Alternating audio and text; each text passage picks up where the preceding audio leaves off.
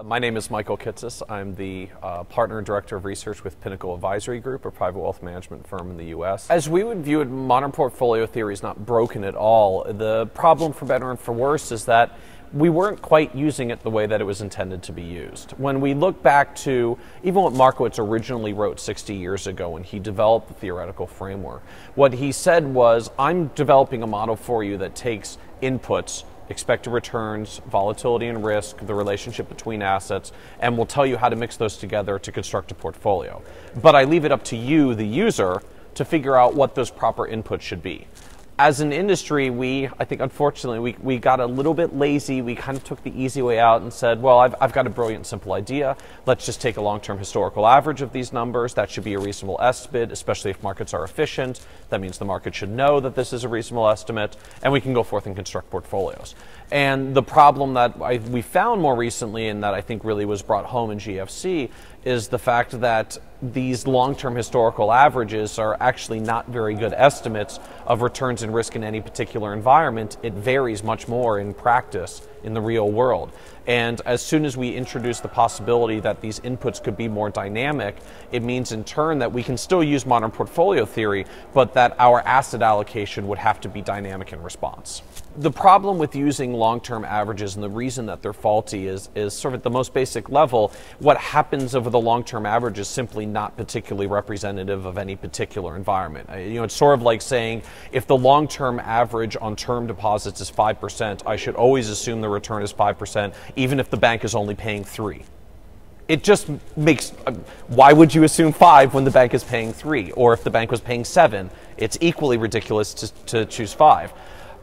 Yet that's essentially what we've done. Now, with stock shares in particular, they're a little bit more volatile. The way that you value their yields and returns is a little bit fuzzier. So it hasn't quite been such a stark contrast as to say, I'm assuming the return is 5 even though the current yield is 3. But that's effectively what we've done. So as we would view it, modern portfolio theory is still built on the framework that we need expected returns, expected volatility, and expected correlation. So we're ultimately still going to come back to those as very fundamental inputs.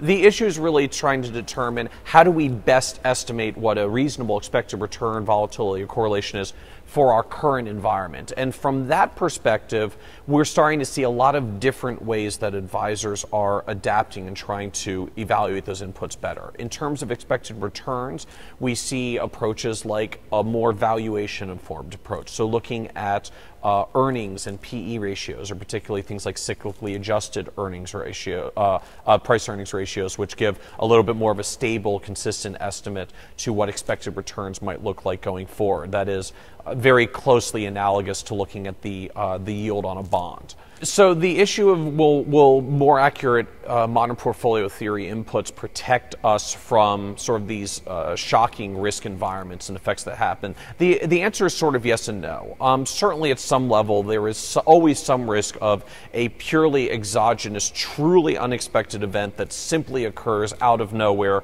and that we then have to deal with and may throw some surprises into our portfolios.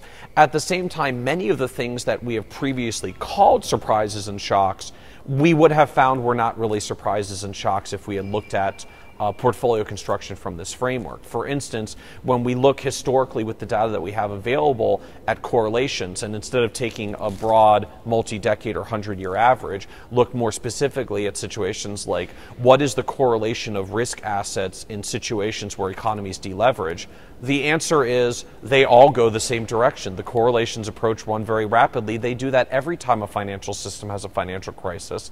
So from that perspective, it might, if we were looking in that manner, it might not have been such a surprise that the diversification didn't quite hold up the way that we'd expected. If we look in detail, we even see at the most basic level, many investments have different correlations in bull markets than in bear markets. The fundamental takeaway and the real key message is the very basic principle that the inputs to portfolio construction are not stable. They shift and change over time as markets shift and change and risks and opportunities adjust.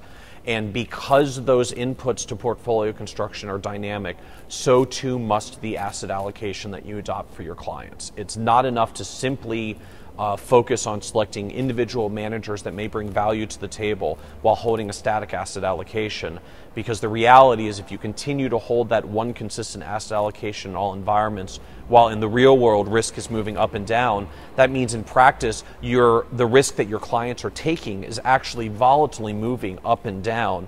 And of course that presents all sorts of problems, from clients who will find the risk of their portfolio violates their tolerance and begin to react in a panic mode, or simply may lead them to a point where they have untenable losses.